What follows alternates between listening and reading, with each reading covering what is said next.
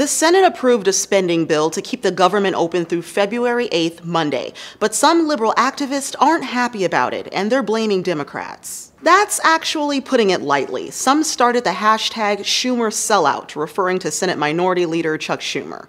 That's because the bill to reopen the government didn't include official protections for undocumented immigrants. Democrats initially said they wouldn't support a bill without legislation on the Deferred Action for Childhood Arrivals program, or DACA. Senate Majority Leader Mitch McConnell promised to vote on DACA by February 8th in exchange for Democratic votes, but that wouldn't be legally binding. The House also passed the bill, so now it's headed to President Donald Trump's desk.